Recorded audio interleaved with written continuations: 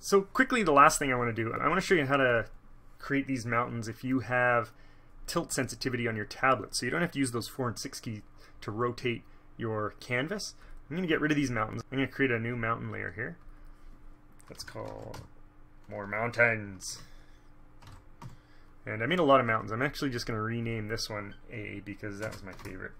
I don't know, maybe I'll beat it with this one. Okay, so the only thing we're going to do here is for our palette knife, I'm going to go to the brush engine and I'm just going to turn on rotation. And by default it should have this tilt direction because that's what it had before. And I'm going to leave that. So what that means is now when I'm drawing, I can turn my hand and the direction of the palette knife will change, the angle of the knife. Now if I'm doing this, I'm also going to want to change the default angle because I'm just holding my hand in a natural position here and it's 90 degrees off of where I want it when I'm holding in my natural position. So let's go back to our mountain mixture here. Okay, that's not what I want. So I'm going to go to the brush tip area and I'm going to change the angle to, looking here, change it to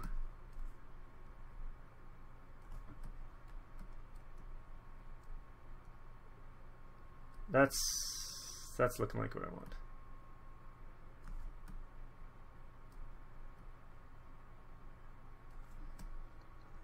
It doesn't look like it looks here because I might have the pen rotated in my hand differently.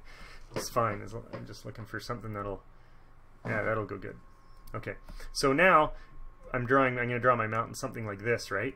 But if I want to change it later, I can just rotate my hand and then I can get it to turn this way instead of rotating the canvas.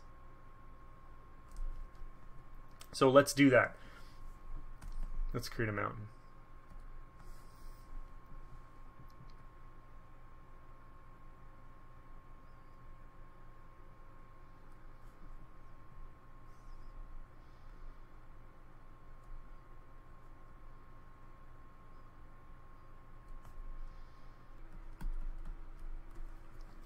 Now the snow part's where this really comes in handy. So let's go to my snow brush because now I can angle this how I want. Except, of course, I need to turn that on my snow brush too.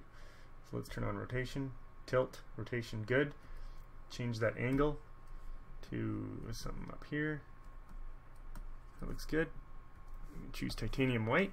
I'm going to zoom in a bit here, and yeah, this is where it becomes way nicer. Now I can change this angle as I go.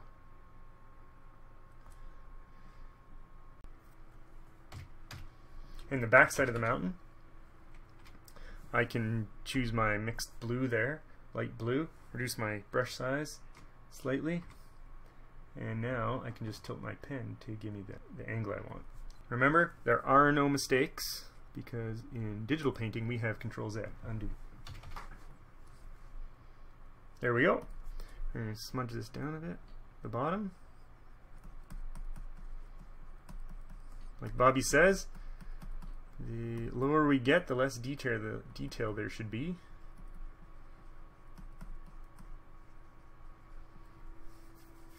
There we go, look at that, another mountain. How's that compare to my favorite one? Not bad. I think I like this one better still. That one was created without the tilt. Maybe it wasn't. I can't remember. Now because we didn't save that brush, next time I switch or choose my palette knife, the rotation is going to be off. And now I'm stuck in one fixed position again. So if you do have tilt sensitivity, when you change those settings, turn on rotation, adjust the drawing angle to fit how you hold your pen, and make sure you overwrite it to save it. And before you overwrite, always get your icon back. Thanks for joining me, and I hope to see you back for the next show.